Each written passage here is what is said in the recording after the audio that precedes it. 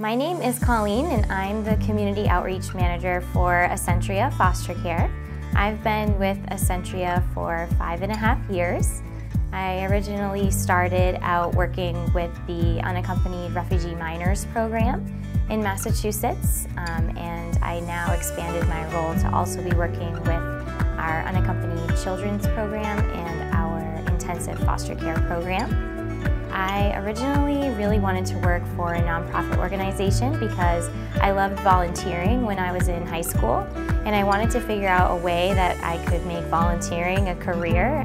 I actually didn't really know what I was applying for when I originally applied here.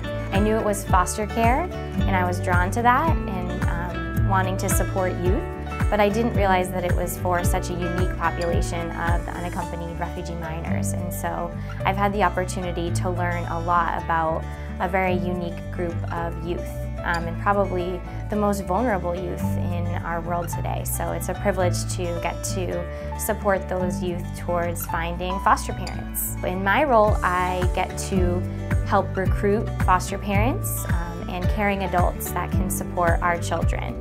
I think in working with a mission-driven organization, that's definitely something that really matters to me.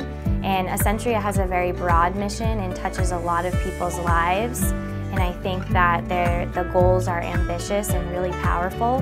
And I want to feel like I'm getting out of bed every day and making an impact. I am called to do this work. So I'm fortunate to have a calling and that I found that.